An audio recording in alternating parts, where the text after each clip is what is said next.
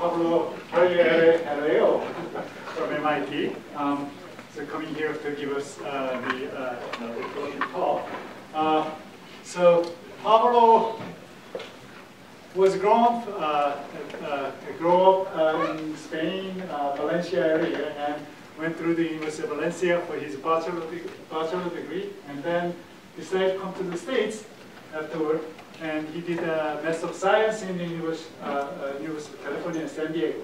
Right, San Diego.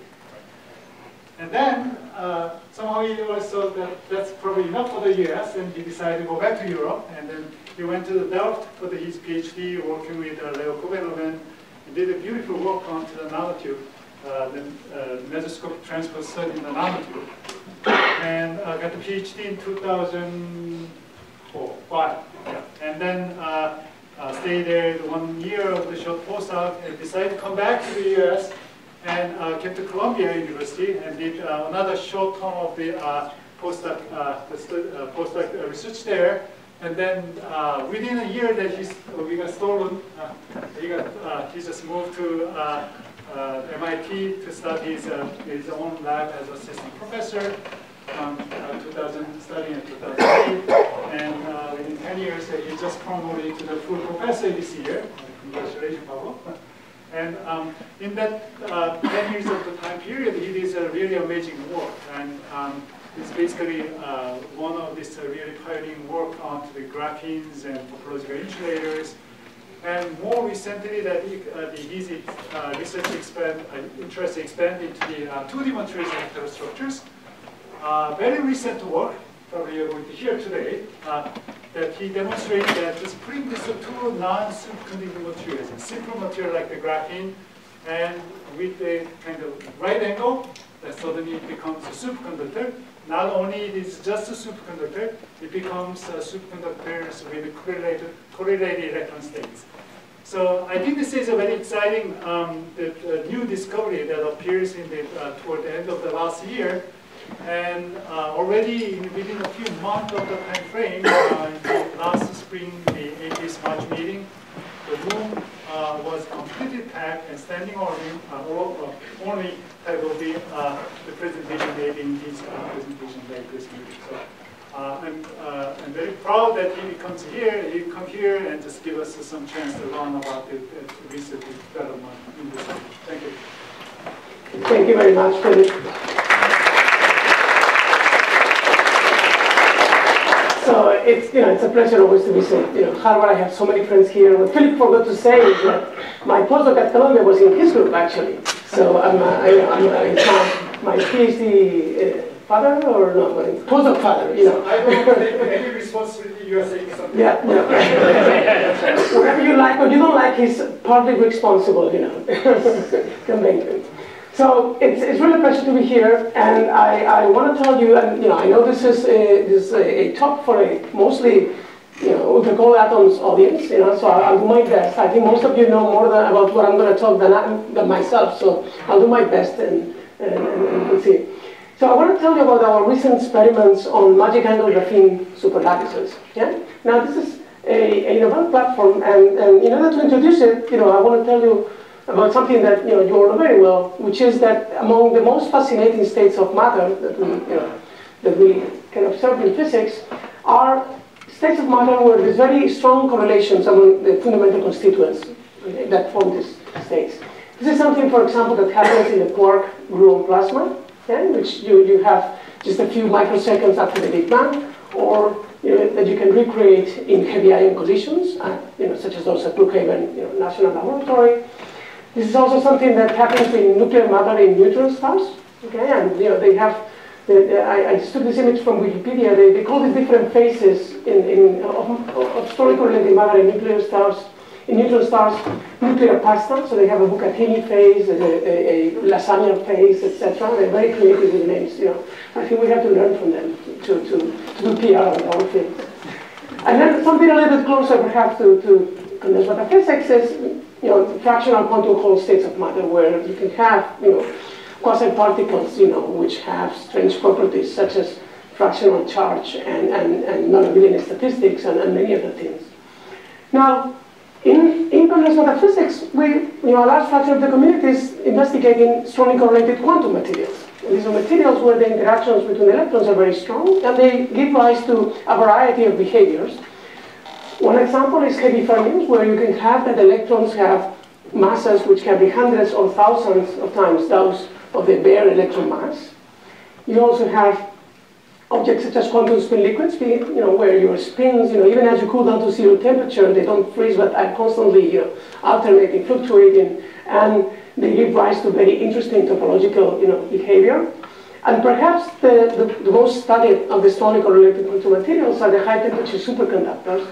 I took this diagram from one of Marcus Reiner's papers, where in a phase diagram of temperature versus doping, versus density, we have a variety of phases, very few of which we have a thorough understanding about nowadays, even after decades studying them.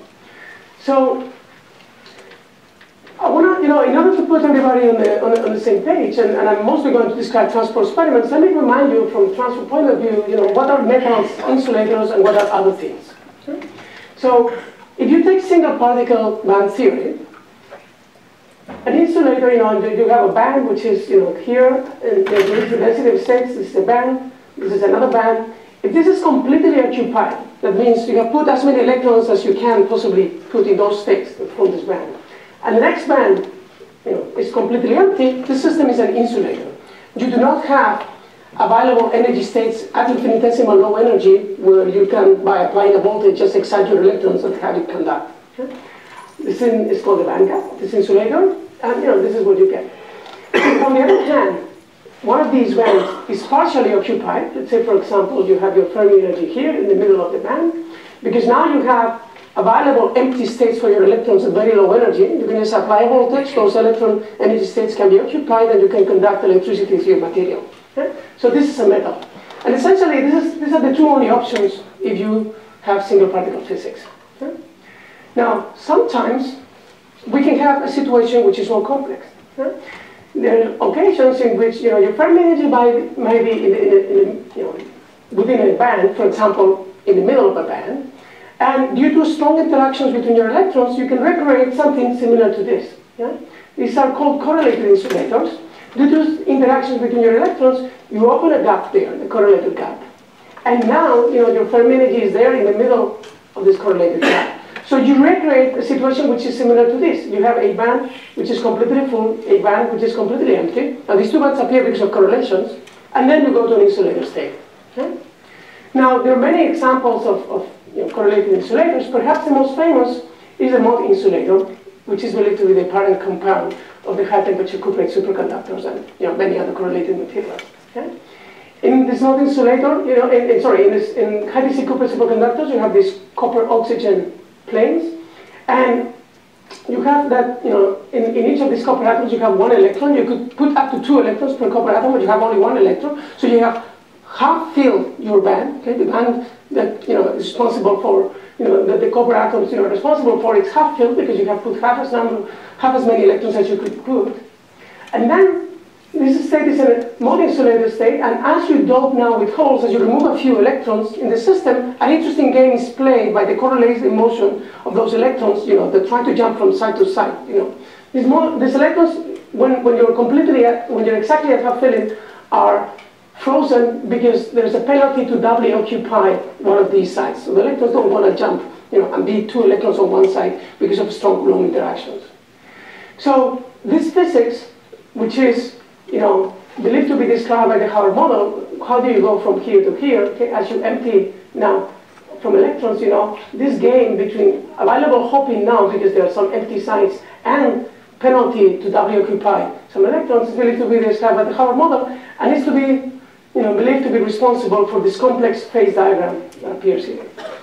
Now, however, this Howard model cannot be solved analytically. We do not know how to solve, theoretically, this Howard model exactly. So, for 3 decades now, after the discovery of high temperature cuprate superconductors, the community, especially the theory community, has been a little bit stuck. Okay? And there's no consensus on the understanding of the different phases in this phase diagram, particularly the strange metal phase, pseudogap phase are particularly tricky to understand. Now, this sort of lack of progress, theoretically towards a consensus towards these materials and other correlated materials has, it has encouraged the, looking for alternative platforms where to investigate these strongly correlated materials. And one of the most successful platforms, which is, I think, what a large fraction of this conference attendees are working on, is actually the field of ultra cold atoms in optical lattices, and to investigate strongly correlated quantum materials in such optical lattices. So as you all know, this field, already in 2002, the group of Immanuel Bloch, Marcus Greiner here, was able to, by tuning, through the interaction between these atoms by changing the depth of your potential well and changing the interaction through phase Mach resonance, was able to change it into a superfluid and a multi-insulator state. This was done actually with bosonic atoms, so this was a realization of the Bose-Hubbard model. A few years later, this was realized with fermions, so a realization of the Fermi-Hubbard model. And the state of the art in this field, although I know that at this conference people have reported extra, even newer data, but as far as I'm aware, sort of the state of the art is that people have been able to demonstrate antiferromagnetism in this Fermi-Hubbard model. Okay? So you can load these atoms in fermionic atoms in an optical lattice, and you can see that the spins are anticorrelated over a certain distance. This is something that has been reported by several groups, including a lot of work here at Harvard and also at MIT. I believe also Basim and Martin told you during this conference about linear T, linear in temperature, transport properties and other things that are also similar to what happens in the strange metal phase. So basically, in this field of ultra cold atoms, we're beginning to explore this corner of the phase diagram, moving also a little bit into this corner. Okay. However, something which would be very nice, which is to achieve this lower part of the phase diagram, in particular to achieve D-wave superfluidity, is something which hasn't been observed yet. And I believe that there are substantial, not unsurmountable, but substantial obstacles, substantial difficulties to cool down to low enough temperature to observe this. So we have these two types of approaches to investigate the strongly correlated quantum materials. One is look directly at the quantum materials themselves. Here, the natural length scale is of order of an angstrom, and typical energy scales, depending what you look at, are between hundreds of kelvins and thousands of kelvins. In this field of ultra-cold atoms, the typical separation between these atoms is about a micron, so it's about 4 orders of magnitude, larger separation. This leads naturally also to much smaller energy scales. The typical energy scale here is of order a nanokelvin. What I want to tell you about today is a new platform. These are magic angle graphene superlattices, and actually this is more general even than graphene, as I will mention later, where the typical the typical length scale is of order 10 nanometers, and the typical energy scale is of order 1 Kelvin. So intermediate between these two approaches. Here we have very little control. Here we have almost absolute control over our system. This is also an in-between. We have quite some degree, some control, but not quite as much as the optical lattices, but much more than for quantum materials in general. So this is what I want to tell you about today. I want to tell you a little bit about 2D materials, in case you're familiar with them, and the Legoland and twistronics. Then I'll focus on graphene and magic angle graphene superlattices, then about our observation of correlated insulated behavior that have affiliated these superlattices, then about superconductivity, and a little bit about more recent stuff and an outlook for the community. So let's start with this. So you probably are aware that for the past maybe 14 years or so, sort of a revolution happening on this matter when we were able to isolate 2D materials, 3D materials which are layered. We were able to isolate an individual sheet of these 3D materials, investigate its electronic properties. The thing that came next is that not only we can investigate the properties of each layer, but actually we realize that we can also, because they are 2D, we can just stack them on top of each other. And this led to these themes and these reviews, by, here you have Philip, about this review, and the guy, and colleagues, this other one. These comparisons between 2D materials and Legoland, you can stack these 2D material pieces on top of each other in a similar way to how you stack Lego pieces on top of each other. Now, in my opinion, this emphasizes one rather unique property of 2D materials, the fact that you can stack anything on top of anything. Okay? Now, if you have played with Lego, and I have small kids, so I play with Lego all the time, you know, often my kids are pretty small, so they come and say like, Daddy, I can't get this thing on top of each other, you know. And that's because you have to have them perfectly aligned in order to stack the Lego pieces. Yeah? You cannot just have them rotated. Yeah? In order for them to stick on top of each other, they have to be perfectly aligned. So this leg comparison with Legoland is very powerful, but I think that it doesn't really tell you about the most unique aspect of 2D materials, which in my opinion is that you can do this. You can have two 2D materials on top of each other and stack them with an arbitrary angle of rotation between the two crystalline lattices. Okay? This is something that we can do completely at will, and that is totally unprecedented in the history of material science. You cannot do this when you grow bulk crystals.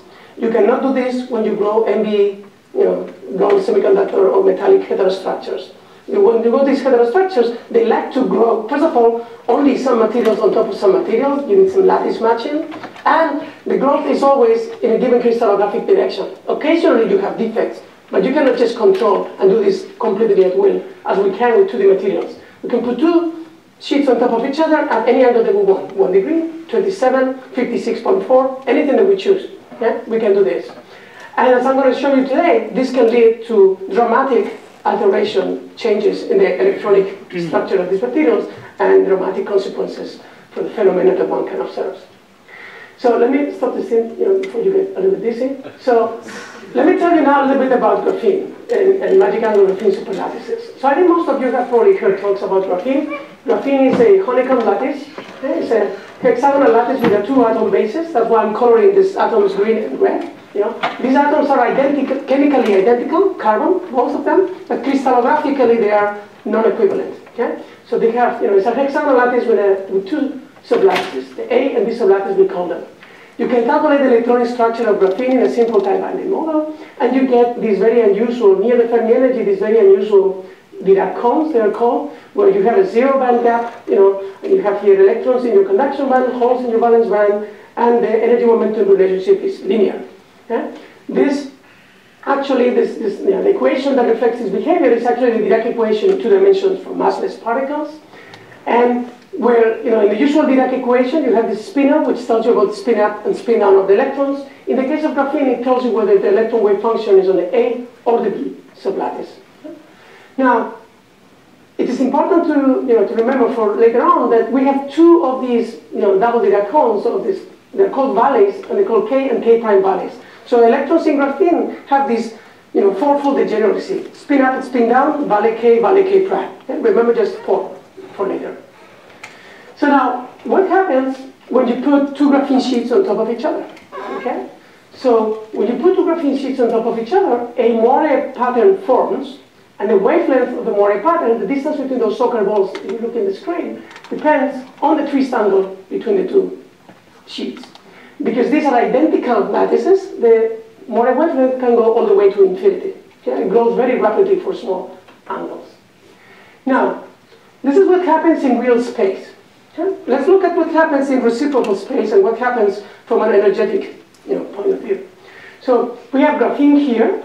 This is the reciprocal lattice of graphene, hexagonal with the K and K prime valleys. Now I put another graphene sheet on top. The reciprocal lattices, if the angle is 0 between the two lattices, the reciprocal lattices are also aligned. Okay? So this first little one. So now, if we rotate in real space the two graphene lattices, the reciprocal spaces also rotate. So this leads to a separation in momentum space between the Dirac cones. Okay? So the separation is proportional to the sign of the half the angle, twist angle. This means that for small angles, it's actually proportional to the angle. So this twisting leads to layer Dirac cones separated in momentum space, and this was already predicted a long time ago and observed also by experimentally by several people. Now this is sort of a cartoon. Let's look at this a little bit more carefully. So I'm going to start now on two graphene sheets which are rotated by a small angle, so that the separation in momentum space between the Dirac cones is proportional to the angle. And now I'm going to go towards smaller and smaller and smaller angle, and let's see what happens. So this is the situation that would happen, these two Dirac cones are sort of interpenetrating each other, this is energy momentum, if these two graphene sheets do not talk to each other. However, these two graphene sheets are just 3 angstroms apart. The electrons in one layer very much see the electrons in the other layer. In particular, they can tunnel between the layers. So in reality, a more accurate picture is this. At this crossing point, there is level repulsion, band repulsion, okay? And the strength of this interlayer interaction determines what is the strength of that band repulsion there.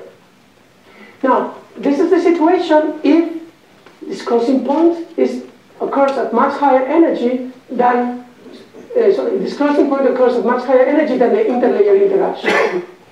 If I now rotate my two graphene sheets towards smaller and smaller and smaller angle, these two Dirac cones are getting closer and closer and closer and closer, so that band repulsion occurs at lower and lower and lower energies.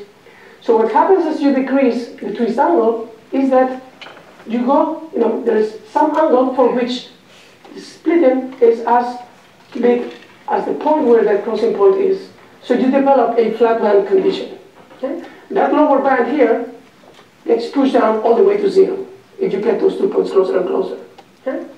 This flat band condition is reached at an angle called the magic angle.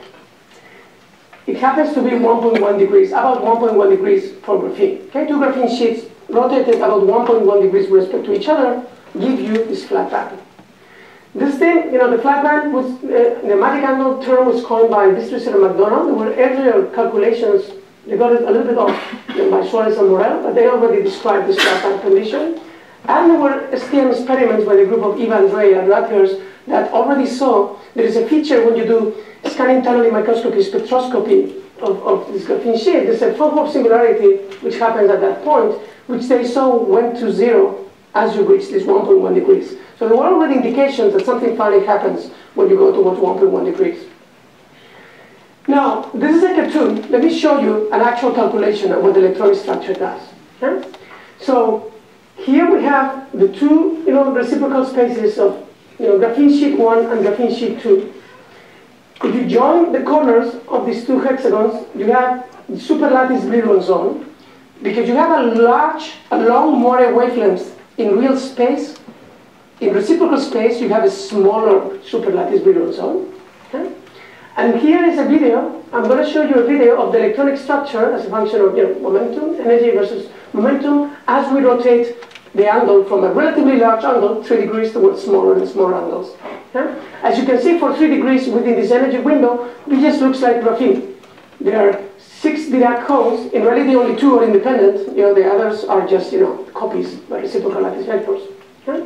The first thing that you're going to notice is that as I decrease the angle, the superlattice Brillouin zone is going to become smaller and smaller and smaller. Again, as I decrease the angle, the Moire wavelength becomes larger, which means in momentum space, features become smaller.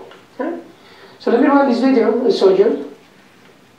So you see, now this electronic structure at 2 degrees is getting very modified, very modified. This set of bands is going to become a flat band at about 1.1 degree there, you see? And then it continues evolving. Okay? Now, because my students spend a lot of time working on this video, let me show it to you again.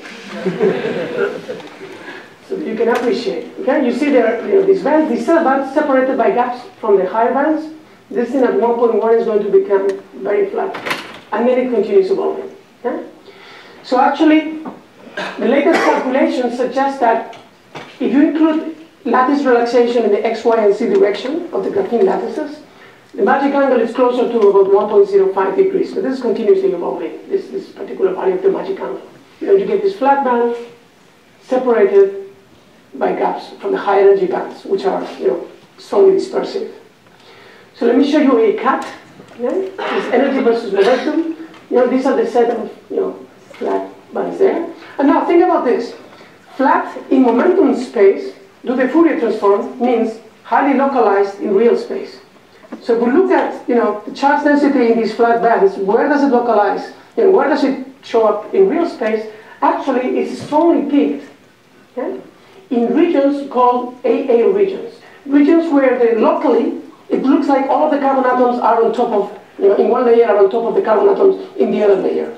Okay?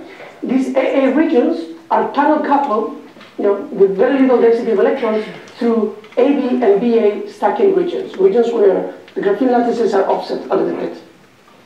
So, if you want, what we have is something where you have these AA regions where the electrons like to sit.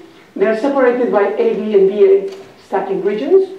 And in a more, pictorial, way, these two regions, these AA regions are separated by about 13.4 nanometers. And this is what it's going to constitute our triangular in quotes, because in reality it's actually a honeycomb lattice. The AB and BA regions are not identical. So this is actually a honeycomb lattice. So Fermi-Hubbard lattice if you want, where we're going to put electrons there. So let me start showing you some data.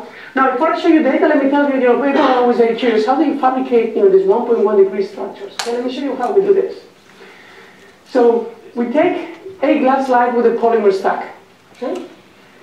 And now we bring a substrate which has a piece of hexagonal boron nitride. Hexagonal boron nitride is a layer material which is an insulator. This happens to be a perfect substrate for graphene. Okay? This is actually about 10 nanometers in thickness. So with this polymer, we pick up this hexagonal boron nitride. Now we bring a substrate with a monolayer graphene piece in there. Okay? This is by now completely standard. Thousands of groups around the world can do this thing. And we position this HBM halfway on top of the graphene sheet. And then we bring it down. And then we tear half of the graphene sheet. Okay? Let me show you how it looks now from the top. From the top now, I have my substrate. It has half of the graphene there. And then on the glass slide, I have the polymer, the hexagonal boron nitride, and the other half of the graphene here. Because these two pieces came from the same graphene crystal, these are crystallographically aligned, even though they are displayed in C now. I can now rotate my substrate by some angle, in particular 1.1 degree, why not? Okay? I can then translate, put it on top of each other, and I can stack it. I then pick this up, and I can continue doing my fabrication. And amazingly, in this stack, all of the atoms are registered with respect to each other with this 1.1 degree rotation very accurately. Okay? This is kind of crazy that this thing can be done nowadays. So now, not thousands of groups cannot do this. Only a few groups nowadays can do this. But it's no big secret. People will do it. In time. Everybody. So after you have this is standard technology to continue doing fabrication, and you make a device which looks like this. You have this double graphene sheet. It's twisted bilayer graphene. It has hexagonal boron nitride at the top and at the bottom, because that protects it, and forms a very high quality dielectric. And then we have an electrode. We contact it with source and drain electrodes so that we can apply a voltage and run a current. We also have this gate electrode. It forms a parallel plate capacitor with the graphene so that we can vary the density or the Fermi energy in this graphene heterostructure. Okay? So let me show you some data. Now, just as a reminder, especially because many of you are not graphene experts, if you just measure the conductivity of graphene as a function of density, if your Fermi energy is deep in the valence band, you have lots of holes, so you conduct very well. If your Fermi energy is deep in the conduction band, you have lots of electrons, you also conduct very well. If your Fermi energy is at the charge neutrality or at the Dirac point, you don't have much carriers, so you conduct poorly.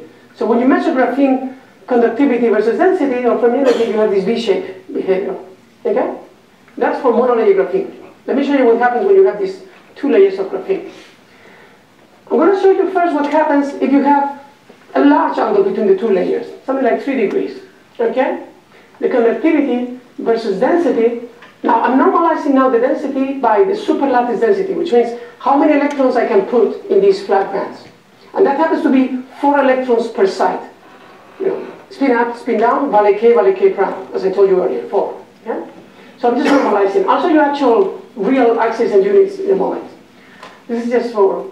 So again, because at 3 degrees, this just looks like graphene, the conductivity just looks V-shaped, like graphene. Yeah? Even though these are 2 twisted layers. Now, I'm going to choose now an angle which is going to be small, 1.8 degrees, but not yet magic. Okay? If you measure then the conductivity, you have this thing.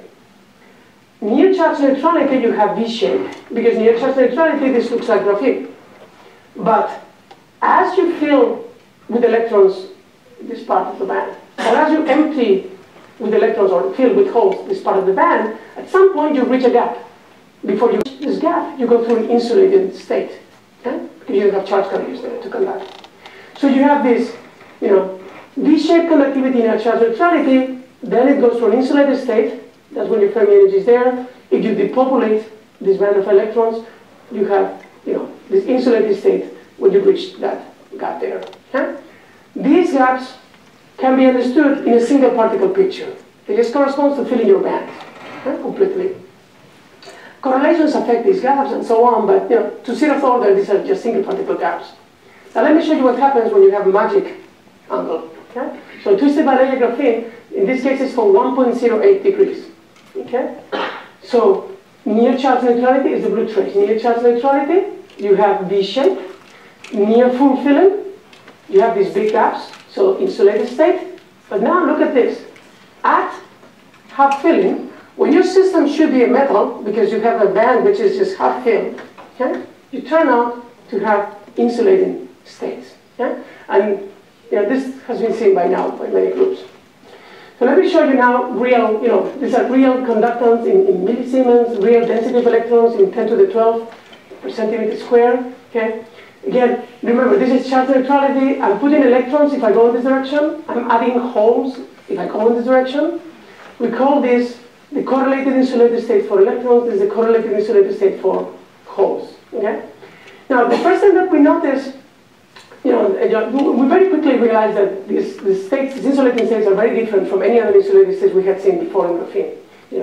First thing that we notice is that these insulated states at half filling occur only for a very narrow distribution of angles of these two twisted layers, basically between 1 and 1.2 degrees. So 1.1 plus minus 0.1 degrees. Okay? If you're at 1.5 degrees, nothing. If you are at 0.8 degrees, nothing. Okay? In a very narrow distribution of angles, we can get this type of correlated insulated behavior. The most peculiar thing, however, about these insulated states was the following.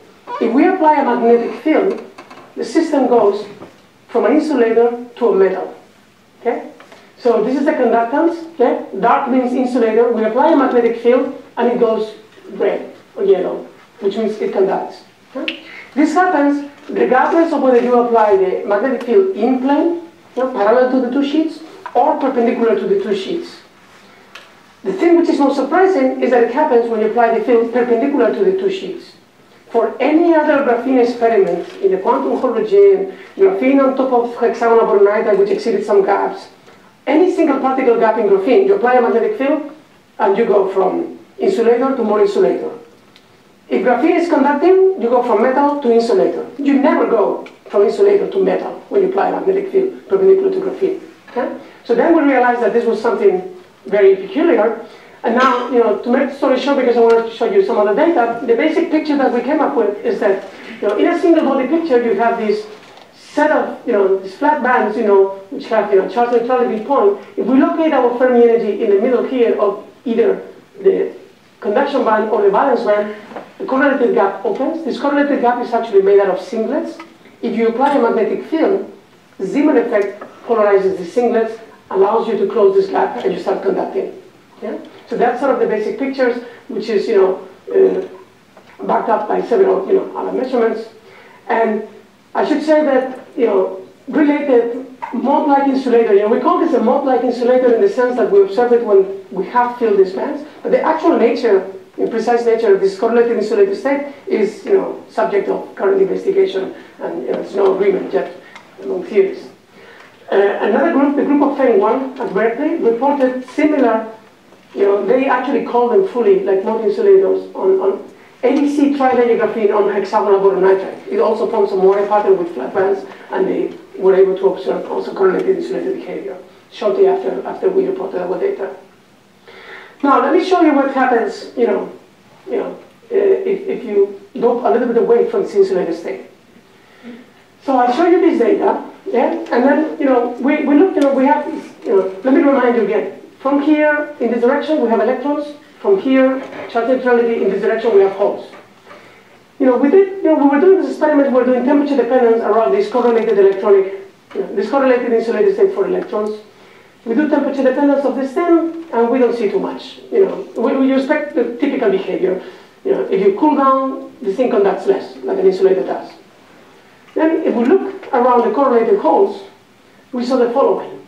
For the insulating state itself, indeed, you cool down, it conducts less, as expected. However, right next to it, there was this big enhancement of the conductance, And we were like, what's going on here? Now, these data that I'm showing here, these are two-terminal data, meaning the graphene sheet is contacted only by 2 electrodes. Yeah? This is a good measurement configuration if you're trying to measure an insulator. Because when you're measuring an insulator, you don't care that you have some additional contact resistance from your electrodes. You're going to measure an insulator, who cares? Or a little bit series resistance. But if you want to measure if something conducts very well, and in particular if something might be a superconductor, you don't want that series resistance. You want to do measurements in what is called a 4-terminal geometry. Okay? So when my students show me this thing, I told them, let's make 4-terminal devices. Let's see how well does it want to conduct this thing. Okay? So we fabricated, essentially same tricks. We just did a whole bar geometry so that we can run a current and measure the voltage and avoid, contact resistance issues. Yeah. Now, we first characterized samples in a 2-terminal geometry because it's simpler. So let me show you. This is a new device, 1.16 degrees. The other one was 1.08. This is 1.16 degrees. Conductance 2-terminal versus density. Yeah. Now you can see here, this corresponds to this is a charge neutrality. This is an insulated state when I put 4 electrons per superlattice unit cell or 4 holes per superlattice unit cell. And we have here these dips near 2 and minus 2. Okay? This is in the presence of a small magnetic field, perpendicular to the graphene sheets. If I now reduce the magnetic field to 0, you see, around the correlated electrons, not too much happens, but around the correlated holes, a lot happens. So now we switch to 4-terminal measurement configuration, and what we discovered is that twisted bilayer graphene, magic handle twisted bilayer graphene superconducts. Okay? These are data for 2 devices, 1.16 and 1.05 degrees. The resistance goes to 0. It decreases by 2-3 orders of magnitude below our measurement, noise floor. You can also just current bias device and measure the voltage. You see this flat. You have finite current bias, 0 voltage shock. This unambiguously tells you that you have indeed a superconductor. Okay? You can do any test of 2-dimensional superconductivity that you want to do. It behaves like a 2D superconductor. And in fact, because I told you that we can control the density of electrons with this gate voltage, with this parallel capacitor, we can do this. We can zoom in around here and now measure the resistance of our device as a function of temperature and density. Okay? What you see is this red region is the correlated insulated behavior. We put, remember, this is the correlated insulated behavior for holes. We add a few more holes and we have a large superconducting dome. We remove a few holes, or we add some electrons equivalently, we have a smaller superconducting dome. And then when we saw this, we were really, really surprised. Because this is, I don't remember how many hundreds of times I have seen pictures like this. Okay? This comes from a review by Andrea Marcelli and collaborators.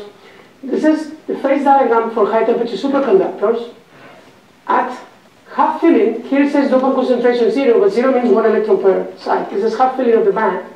You have a mode insulator, you add holes, and you have a superconducting dome.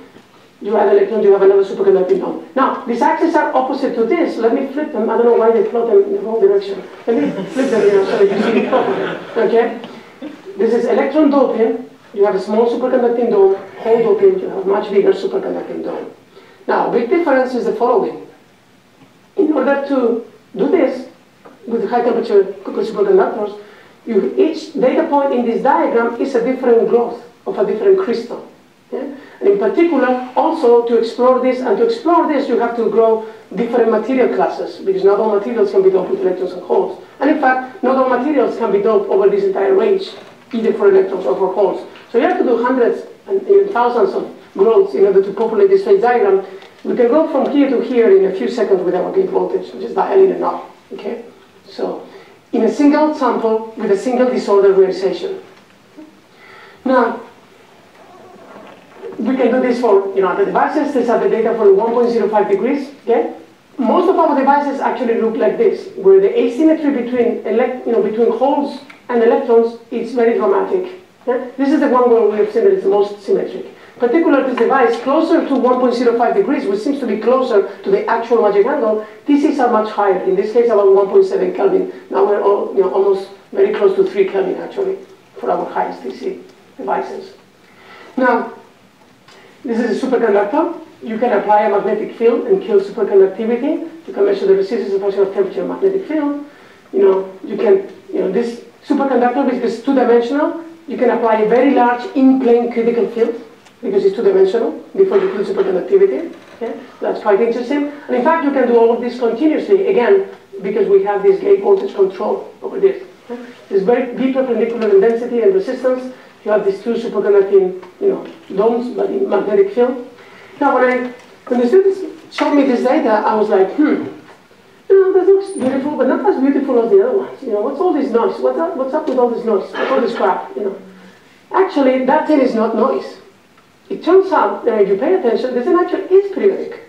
It turns out that when you park your gate voltage at the intersection between the superconductor and the insulator, the system doesn't know what to do. Should I go superconducting? Should I go insulator? What does it do? It breaks up into islands, superconducting and insulating islands. So if you measure actually the critical current as a function of perpendicular magnetic field, you have Fraunhofer-like oscillations, okay, which tell you that you're looking at Jefferson effect through the islands, that form at the boundary between the superconducting and the insulated region. We can, for most cases, we can just model these Fraunhofer patterns with, a squid where you have two islands that, dominate your Fraunhofer pattern, either symmetric or asymmetric islands, and we can model the squid. Reality will be, of course, much more complex. There will be some kind of superconducting percolation, through some weak links. Now, the thing gets even better because graphene is a very clean system. Compared to cuprates or pnictines, where mid-free paths are like order a few nanometers, because there's a lot of disorder because of the chemical doping. We haven't introduced any chemicals here. You introduce the charge, the doping, just by gate voltage. So we can measure quantum oscillations at relatively small magnetic fields compared to the cuprates. So this is the resistance, longitudinal resistance is a function of density and perpendicular magnetic field, now over a large magnetic field range. Okay? The charge neutrality point is here. So, and here is the superconducting dome that you can see near zero magnetic field. This is the charge neutrality point. This is the single particle insulator state. This is the correlated insulator state at half filling. And what you can see here, I don't want to describe the details because it's quite complex. The contrast is tuned so that you can see this fan diagram. Okay? You have quantum oscillations, Shunikov has oscillations that come out of different points in this color plot. Okay? In particular, these two fan diagrams come from this region here, from the higher dispersive band, and this near charge neutrality. This one comes from this correlated insulator state. And without going into too many details, there are two things which are pretty, sort of surprising or unexpected. One is the fact that you observe a fan diagram stemming out of this correlated insulated state at all. Okay? The fact that it comes from here rather than from here tells you that the Fermi surface that forms when we start doping this correlated insulated state is a small Fermi surface. Okay? If for those of you familiar with the field of the cuprates, there is this unknown thing that happens for underdoped cuprates where the Fermi surface is very small. You have already one electron per site. When you add electrons, your Fermi surface should be the big one, 1 plus x, where x is the doping. But no, it's just x. It's a small Fermi surface. We see the exact same thing here. Okay? There is like a resetting of your density, even though you're forming a Fermi surface. The system forgets that it has all of those have populated that. Then the other thing which is strange is that if you look at the slopes of these lines, you can detect what is the degeneracy of your lambda levels in your system. And for the lambda fan diagram that comes out of charge neutrality and out of this highly dispersive point, you have fourfold degeneracy, which again, spin up, spin down, valley K prime, why not? Yeah? However, for the fan diagram that comes out of this correlated insulated state, the degeneracy is 2. Somehow we have half the degeneracies that we had before. Okay? And although we do not understand this, there are a number of theories in the field of high temperature superconductivity which tells you that you're supposed to have in these small Fermi surfaces spin charge separation and halving of the number of your degrees of freedom, special quasi-particles with half the number of the degrees of freedom. We don't know if these apply to our system, but it's we're very interested to see that this thing happens here. Now, so how strong a superconductor is this twisted bilayer graphene? Yeah. Now, on one hand, Tc is about 1 Kelvin, so not very high, right? However, you don't usually compare. I mean, I'm talking to an ultra-cold atoms audience. It's actually super high, right? But you don't compare usually just Tc between different superconductors if you want to know if a superconductor is strong or not. What you do is, okay, how many carriers do I have in my system contributing to the superconductivity? What's my Fermi energy? What's my density of electrons contributing to superconductivity? And what Tc do I get? Okay? This is something that can be plotted in something that is called a Uemura plot. This is very similar to a Uemura plot, this particular plot. This is actually taken by a paper called Uemura, where you have in a log-log scale, you have critical temperature, and you have Fermi temperature. Okay? I'm here putting data points from 2D and from 3D. They are normalizing factors and so on. I think a lot of you are experts on this, so you know what I'm talking about.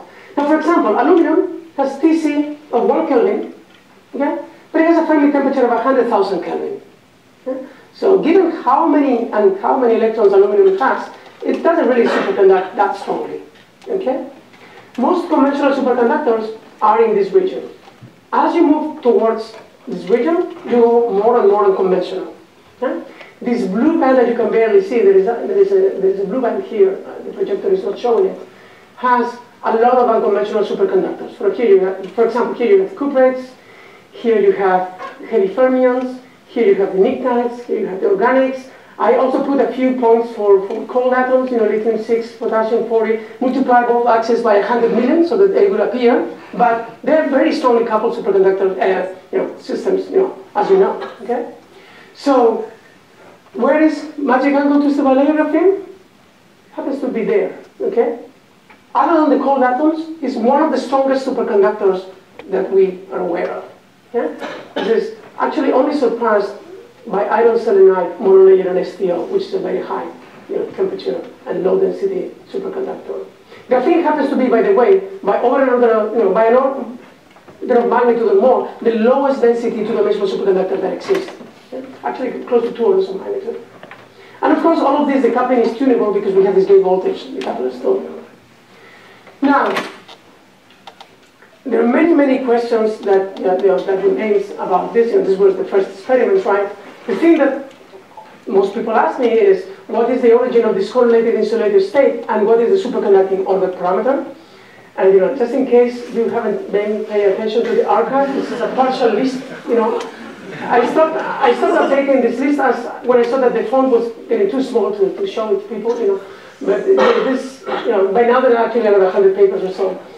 A lot of people just addressing these particular 2 questions, and there are many papers addressing other things, okay? But just these particular questions, and there are all kinds of proposals, The favorite order parameter is D plus ID, closely followed by P plus IP, but there is also S, there is also S plus P plus D. I saw one paper where it was S plus P plus D plus F, so, I don't know how many letters we're going to keep going, but for me this is actually quite surprising. I come from this field of graphene where, the theories agree, disagree, but the disagreements are not major, it's not like shooting in all directions. Like, to me, I was like, I read one paper, I'm like, finally, I understand it. And it's like, this paper says absolutely opposite of this one, and they both look sound, so I'm a little bit lost, So, let me just point out that there is this, so the gates, the floodgates open just 3 weeks after our paper was posted. Senkeshu and Leon Balins, they had seen actually, I had shown them the data, so they had a few extra weeks to calculate. But anyway, just 3 weeks after our paper was published, they posted, it takes us 2 years to do the experiment, it takes 3 weeks to do the theory, so. I was worried they were going to post before, we had posted ours.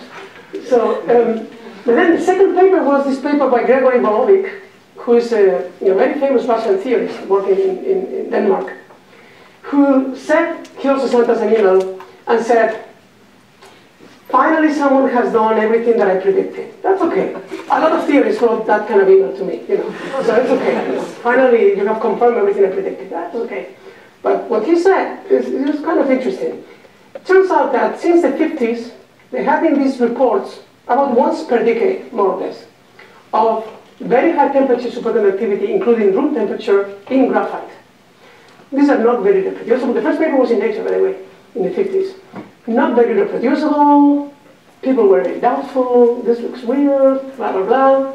In 2014, so a few years ago, Bolovic published a paper and he said, all of these experiments have been done in graphite, which is turbostatic graphite. Graphite where there are small misorientations between the crystalline structures of the graphene plates. If you get these misorientations, you're going to reach a condition of flat bands. And there will be correlated superconductivity, and you will have, very high temperature superconductivity.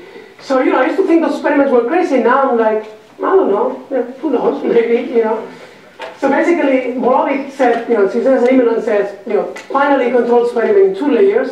Now, make many and make room temperature. Come on, we're waiting for you. So we'll see. Okay, this is something that remains to be explored. You would publish that. So, yeah, you can publish it. Yeah, of course. So now let me give you a little bit of an outlook. Okay, in the last 5-10 minutes.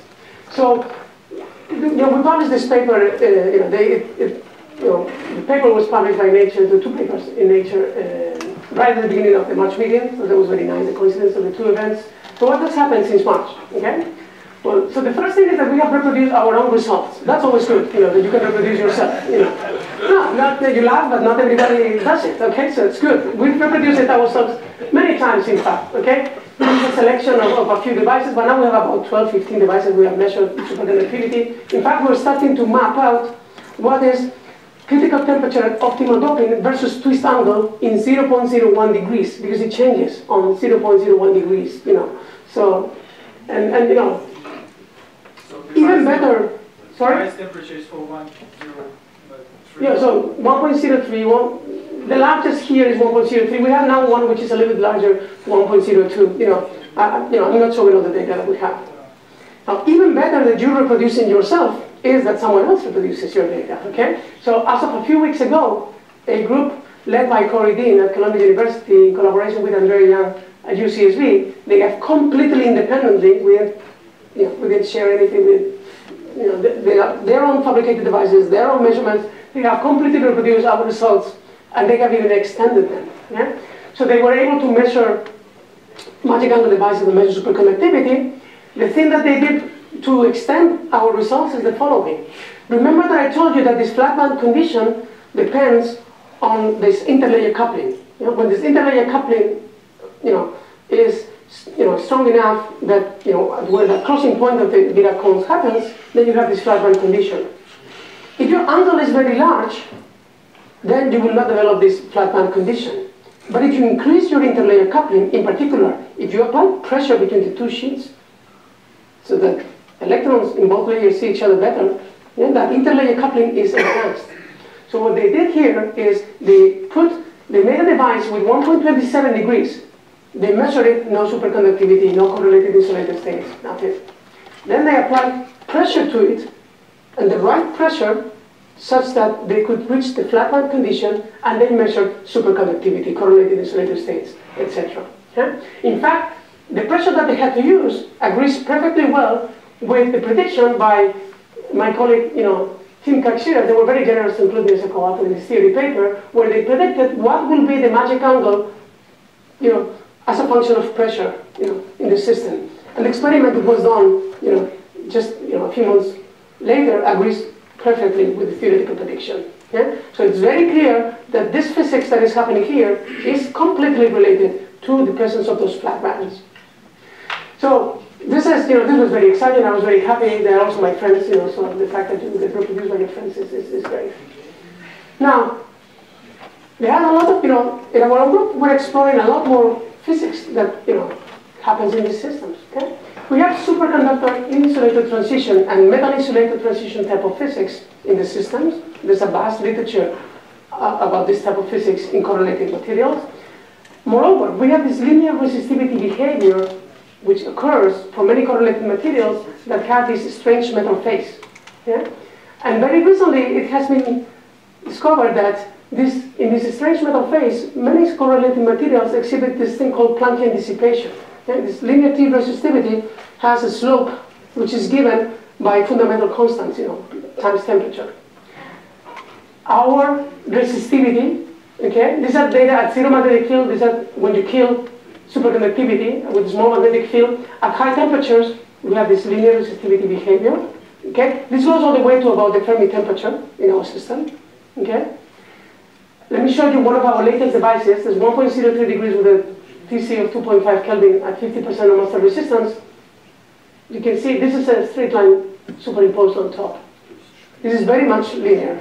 And if you calculate the prefactor for samples where we have been able to measure quantum oscillation of the effective mass, so that you can calculate the prefactor, it's within a factor of 2 of this Planckian dissipation rate.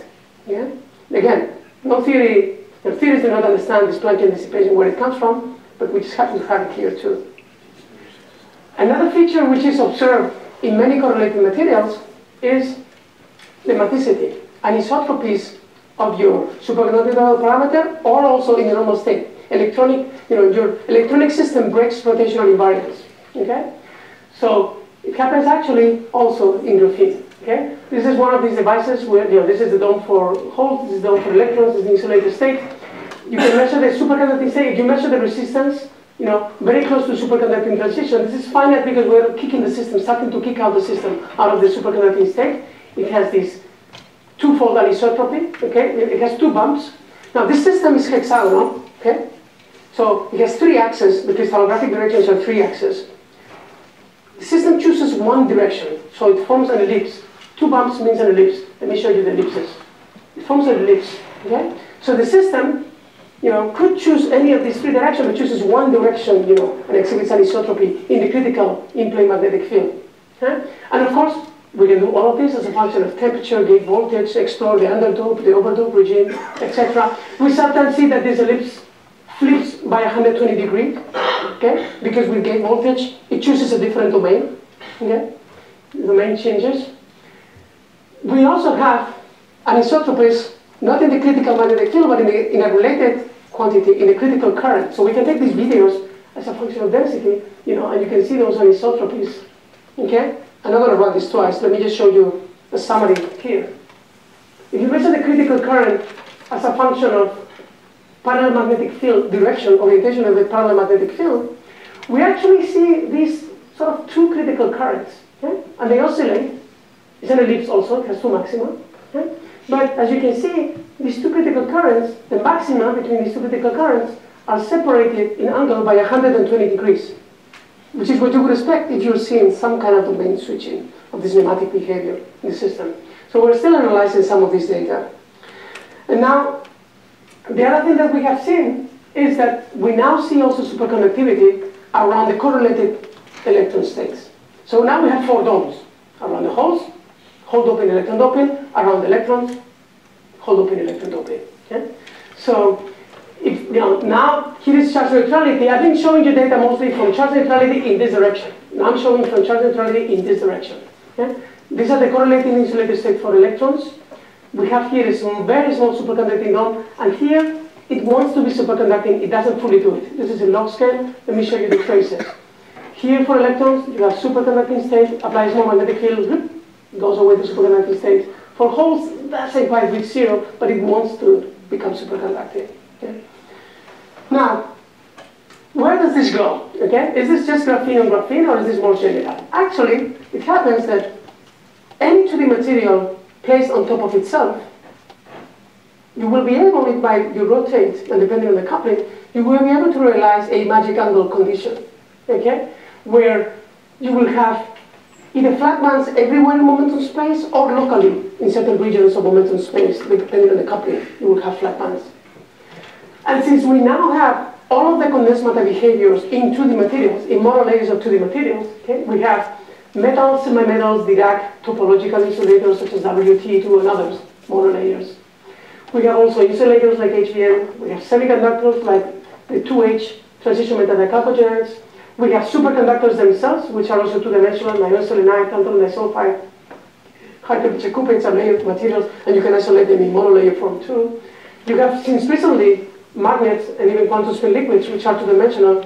Now, you can stack this on top of the angle, and you will introduce correlations if not many correlations were present, like in the case of graphene, or modify existing correlations if they were present there. Okay? So there's a zoo of possibilities, yeah? And many other theory papers, which I have not shown, are actually now predicting what is the magic angle for transition metal dichlorogenide A on top of this other. In fact, many magic angles have been predicted for various transition metal dichlorogenides, but people are even realizing that you don't even need, if the material already has some correlations in it, you don't even need to reach the magic angle. It's just enough to have this low twist angle and these moire patterns where charges like to localize if they're already a little bit interacting to give you correlated phenomena, even without the magic angle. Okay? Just by low twist angle. Okay? You are able to do, realize, many versions of the Hubbard model with, many different characteristics. Okay? Not only you can do correlated physics, you can actually induce very interesting type of topological physics in these flat bands. Okay? And there are papers, by my colleague, Santil and many others, which are predicting electric field tunable topological properties of these heterostructures. So with this, I want to end. Of course, this is perhaps the most important slide. This is work done by a large group of people. Key person has been my graduate student, Yuan Cao, which continues to measure, working very closely with Bala Fatemi and for some of the more recent measurements with Aniel Legrand. There are other people, other graduate students and visitors, and my colleague Ray Ashuri also has contributed to this work. At Harvard, we have benefited enormously from theoretical calculations by Xiang Fang and Tim Kakshuras. We also enjoy our collaboration with the Japanese who provided hexagonal coordinate, and I want to thank you for your attention.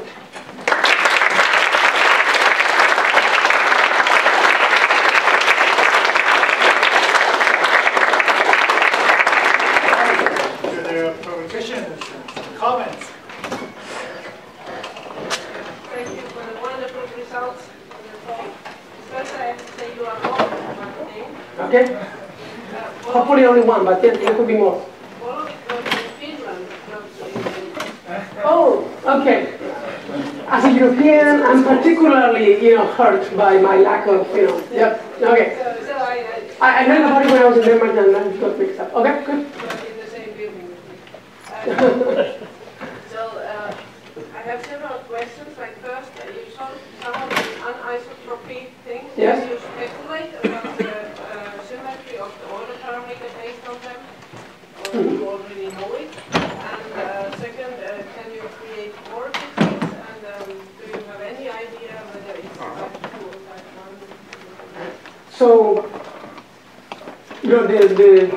in this system, because it's two-dimensional, okay, our sample area is very small. The vortex size is pretty much almost, the size of the sample, okay? If we make larger samples, we should be able to create vortices. I think, we think this should be type 2 superconductor. Now, the first question about the order parameter, this is one of the things we have most interest in learning, obviously. What's the order parameter? The type of the nematicity that I have described is nematicity measured in the superconducting state, okay? Because we're measuring the anisotropies in quantities that that occur in the superconducting state, the critical magnetic field, the critical current. Now, if those anisotropies were only present in the superconducting state, this would unambiguously tell you that the order parameter is exotic.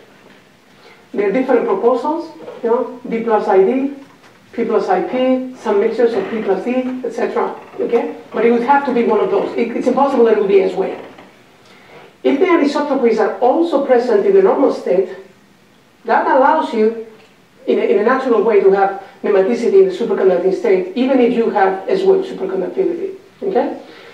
Now, in the neat types, for example, people have S plus minus, they have nematicity in the normal state, and then in the superconducting state in the natural region. We suspect, but we're not sure, because it turns out to be harder to detect these anisotropies in the normal state. In the superconducting state, because it's very sensitive to magnetic field, it's easy to see. We go to the normal state and we rotate in plane the magnetic field, nothing happens. Okay? But that's because also we're not probing something sensitive to the magnetic field. we're trying to do some resistivity measurements in the normal state, and we have some indications that there might be anisotropy there, but the type of anisotropies are very different above the superconducting dome and the correlated insulated region. So it could be that we have a mixture of both, and purely nematic superconductor in certain regions, and nematicity in the normal state in different regions, and the other parameter actually would have to change between these two. This has been seen in some correlated materials, that the other parameter changes, for example, from S plus D to D in iron selenide doped with sulfur. So all of this, is still too early to tell. Pablo, I always told you I want to become your postdoc. I should have just done it. I'll hire you instantly. So amazing results. One possibly completely naive question. I think you control the carrier potential, right? Yes. So, but not the density. So how do you get the density, which is the x-axis for all your plots? Yeah.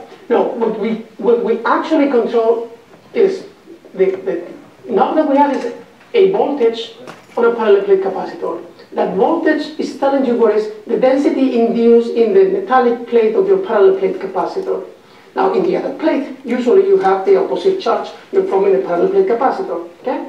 Now, it's true that when you get to an insulated state, charge cannot go in. So what am I showing there? So the density that I'm showing is always the density on the metallic plate of my parallel plate capacitor. Okay? In the graphene, this leads to a change in Fermi energy. But of course, if you have a gap, the Fermi energy has to discontinuously jump, right? Now, in practice, there's disorder and things so that you do not jump discontinuously. You go slowly and fill in disorder in the gap. Now, we can measure the density of the graphene sheet independently by doing Hall measurements. Yeah? So we have those data too. So the density plot, that I'm showing is the density on this metallic plate. The density in the graphene itself is not the same. And in particular, what happens is, let me show you. Let's see, any of these. Let's see, for example, any of those here. Is this density? Yeah. Anything here. For example, at this point, here I'm telling you density in 10 to the 12. Actually, when we measure with Hall density, what is the density of charge carriers in the graphene itself, is much smaller. It goes close to 0 here because you're in the correlated insulated state. And that's how I know that the Fermi energy is very small, because the amount of carriers that are contributed to the superconductivity is of order 10 to the 11. It gets reset here, which is what I mentioned. The Fermi surface grows from there. And that Fermi surface that grows from there that we measure with the Schumann-Carter-Haas oscillations agrees with the Hall measurement data. It tells us independently what's the density of carriers there, and it's very, very small. Okay? So here I'm just showing what are we doing, with that metallic plate, but the actual density in the graphene, oscillates, grows, and then resets to 0, then it grows, then it oscillates to 0, then it grows again. Yeah. In the Q trace, quantum oscillations are not seen in this linear strange metal machine. What is the situation for you guys? Can you see quantum oscillations in the strange metal? I don't think that in YBCO at least, quantum oscillations are seen everywhere, both for underdope and overdope. So also in the region where you have strange metal behavior, in the highest quality YBCO samples. What happens in the Coopers is the most samples are too dirty to see quantum oscillations. Some people say you just don't have Fermi surface because of exotic physics. That's why you don't see them. But the truth is that when you make the systems cleaner, you do see quantum oscillations. In our case, we do see them in this at high temperatures, okay? At temperatures above which we see this linear T behavior, what happens is that your quantum oscillations die, okay? So, do you see them? No, but you could argue that it's because of a trivial effect, temperature dependence of the quantum oscillations, which die quickly in temperature, okay? Because the effective mass is relatively high compared to the usual graphene, very low electron effective mass. So I'm not sure that I could draw much conclusions from this. Right, probably. Maybe I just said I didn't get it. So the theoretician have computed the magic angle Yes. after fact. They predicted the magic angle. The magic angle was a prediction for what the value of the magic angle would be flat bands. They didn't predict superconductivity or anything like that, but they predicted the angle, yes. Based on some equations, some model. Yes. So is this magic angle there is just one magic angle, or could be that there are many? No, it's a family actually. Okay, it's a family of magic angles. So in the simplest theory, now there's more advanced theory that is starting to change, but in the simplest theory, there's a series of magic angles that go as 1 over n, or an integer. So you have a 1 at 1.1, another one at 0.55, another one at 0.27, etc. They go as 1 over n. The band within, as I showed you in the video, once the band becomes flat, then it evolves into more complex structure, then it goes flat again, then complex structure, then flat again. So it's a series of magic angles. Is there any special property in this sequence? It goes as 1 over n, you know. So it's, Yes, there is. Huh? well, Something some about Fibonacci. again, No, there is actually a very strong periodicity in terms of magic. although there's, again, for example, now I know work by Ashwin, maybe you're a co-author of this paper, you know, they have changed completely the values of the higher magic angles, you know, based on, you know, interesting physics. So this is evolving quickly, yeah. So how low in terms of angles you can currently go in the experiments? Philip has done experiments going down to 0.1 degrees through ultra-long Moire patterns. Now what happens in these ultra-long Moire patterns is that, you know, the electrons, the graphene sheets are almost exactly what they would like to be, which is crystallographically aligned. And there's a strong tendency to relax the atoms into that crystallographic 0-degree orientation. It's called AB stacking. And then, of course, you have to accumulate the strain in some regions, you know, to release the strain in some regions. So for this magic angle, the first magic angle, that relaxation is not very big. Yeah? But for much smaller angles, that relaxation is very big, and it changes quite dramatically the electronic structure. All right. I have a All small, right. The last one. yeah, a very small question about experimental setup. So you have the hexagonal boron nitride, and on top of it, like the twisted Bowen graphene. So if I just take the hexagonal boron nitride and put just one layer of graphene without any twist, it will be also more pattern because of the lattice mismatch. Does it somehow affect your experiments? So we, on purpose, so this is, yes, for the cold atoms community that may not be familiar with this. It turns out that if you put just graphene, one layer, on top of hexagonal boron nitride, with 0-degree rotation between the two crystalline lattices, hexagonal boron nitride is also honeycomb, very similar to graphene. If you put them on top of each other without any rotation, it turns out that a band gap occurs at the charge neutrality point, and a modification of the electronic structure occurs at high energies. We measured this a number of years ago. The signature that these are aligned is the opening of the gap at the charge neutrality point. In our structures, we on purpose misalign the graphene and the HVM. We do not see any opening of a gap at the charge neutrality point, so we know that they are misaligned, so that we do not introduce additional complications. Now, it would actually be very interesting, and for topological properties and for many other reasons, to try to actually align them. Yeah? Because then you would have already correlations at the charge neutrality point, because the electrons would not be massless, but they would be already a little bit massive. So it would be very interesting to do it, but you know, it requires additional fabrication and a little bit extra complication. But it would be very interesting to do it. All right, with that, let's thank the speaker for the